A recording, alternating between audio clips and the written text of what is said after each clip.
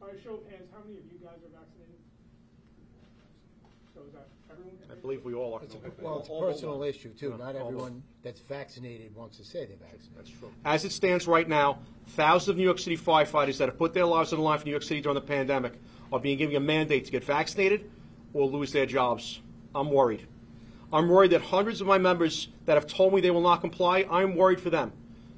I'm worried about their jobs, but I'm also worried for the New York City residents. I've told my members that if they choose to remain unvaccinated, they must still report for duty. And if they are told that they cannot work, it will be the department and the City of New York that sends them home, and it'll be the department and the City of New York that has failed to protect the citizens of the City of New York. The blame will not be on New York City firefighters.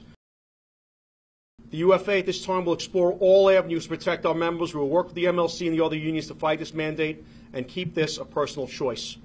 We would also like to keep the testing option in place, which it seems that the city is now abandoning. It's working. It's an option we can all live with.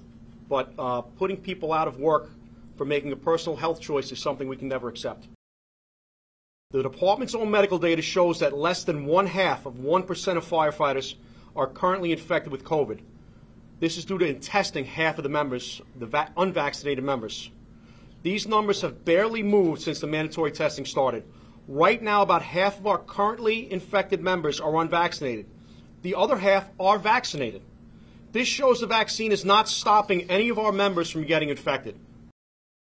It's very hard to staff the firehouses as it is. We will definitely be closing firehouses if the amount of people that have told me they're not going to get vaccinated, if they get sent home, there's going to be a serious operational problem. And that's why I fear for New York City residents. You know, fire season is coming, but also we respond to medical events as well. Out of the 300,000 city employees that have gone to work, air quotes work, we've been here every day. Not via Zoom, not clocked in from the couch, come to work. Day in, day out, CPR 10 times a day, companies 10 times a day. Everybody knows the vaccine does not stop the spread of the virus. Everyone knows that. It only has the ability to lessen the symptoms of an infection. That is why we believe getting the vaccine should be a personal choice.